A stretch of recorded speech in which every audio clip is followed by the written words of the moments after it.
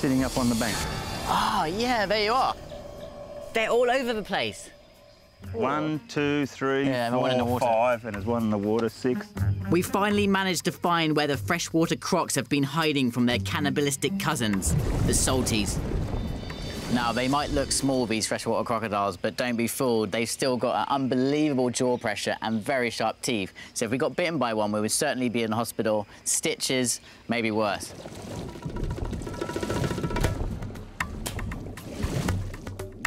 There's so many in this little hole that, yeah, you run the risk of standing on one. We've just got to be super careful. Catching crocs like this in the billabong. This is how you do it. Pretty much the only way of getting them.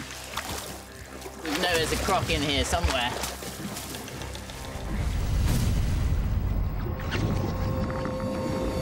Oh, okay. We got one. You've got another one. We got him here. His head's loose, Jack. You're at the bitey end. Okay. Ah, yes! Oh, I got him. Wow, they're actually unbelievably strong, these crocodiles. You wouldn't believe it, even at this size. Oh, yeah. Excellent. What a beauty. Look at that. Freshwater crocodile. You can see how they're different to the salties with that narrow snout.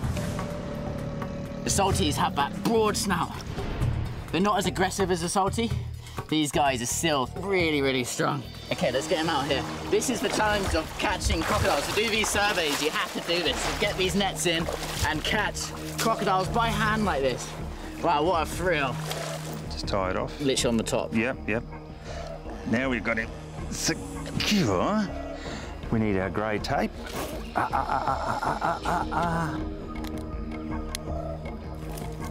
Right around like that, that's it.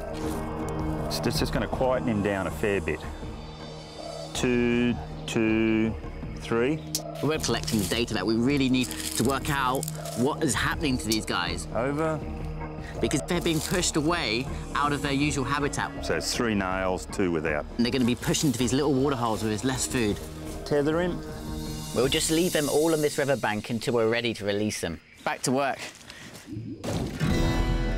Wow, that's a big one. Woo! Oh, we've got one on this side too. Okay, we got a lot. That's a noise from a freshie. They make that vocalization. They do that when they're panicking, hoping that the mum would come back. Normally when they're much smaller, there's crocs everywhere in here. This one's a bit heavier than the other one, Charlie.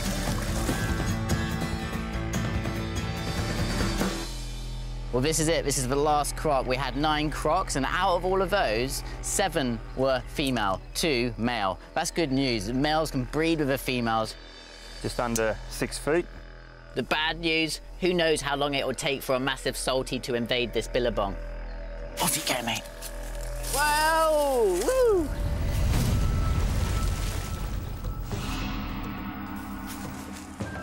We need to figure out how the salties are working their way into new territories.